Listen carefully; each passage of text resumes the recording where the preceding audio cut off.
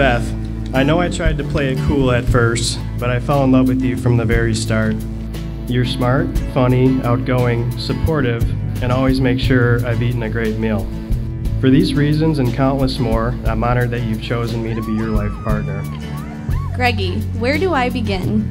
I have always dreamt of my wedding day and who would be the man of my dreams that I get to call my husband. You have exceeded all my expectations. You are hardworking, motivated, determined, handsome, kind-hearted, a protector, and the cleanest person I know. I vow to be the husband you've always dreamed of having, a husband who loves every part of you and supports your every dream. I will laugh with you, cry with you, and celebrate with you.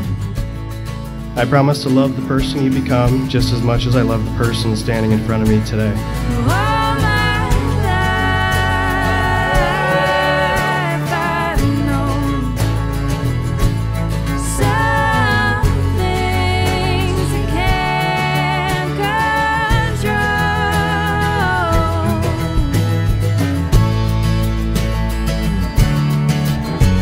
Welcome to the wedding of Elizabeth Hahn and Gregory Metelak.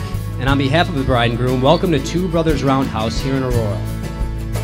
The bride and groom envisioned sharing their special day at a historic and unique venue, and after careful deliberation, found the perfect fit at this beautiful building which was constructed over 150 years ago to serve the Aurora-Chicago Railroad. Going forward, however, this building will no longer be just a relic of Aurora's history or just a brewery, but a place for the bride and groom to share a beer and meal and finally reflect on what will be one of the best days of their lives. It is here that we celebrate the love and bond the two have shared for 8 years and will promise to continue to share for the rest of their lives.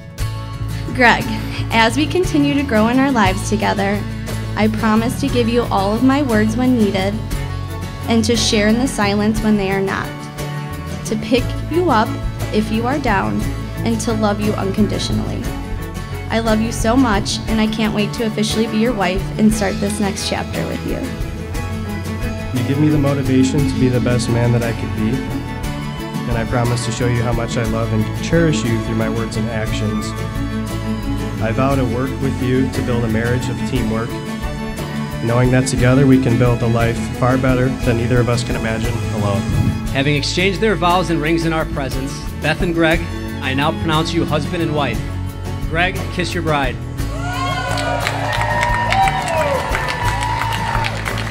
It is my honor to present for the very first time, Mr. and Mrs. Metelak.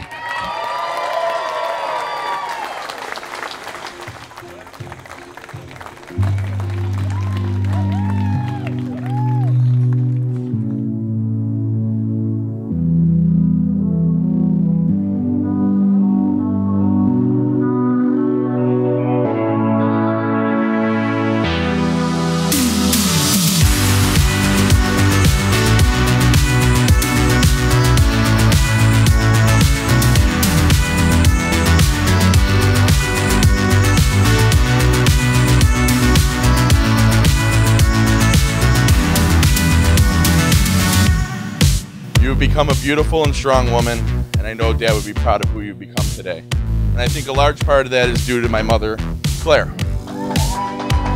You would not be the amazing person you are today without her guidance, wisdom, huge heart, and of course your potty mouth.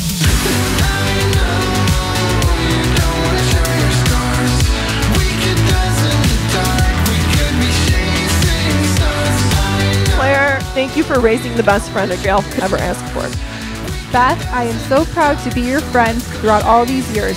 You are the most charismatic person I know, and we are all so blessed and lucky to know you. I cherish all the milestones that we have experienced together in life.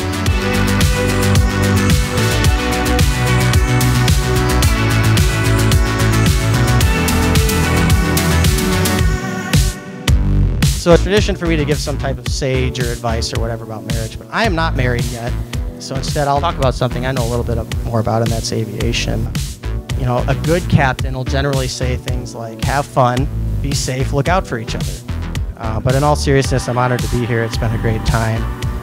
On behalf of the wedding party, all of us, I'd like to thank everyone for being here. So I'd like to propose a toast to Greg and Beth. I wish you both years of endless laughs, prosperity, and most importantly, health.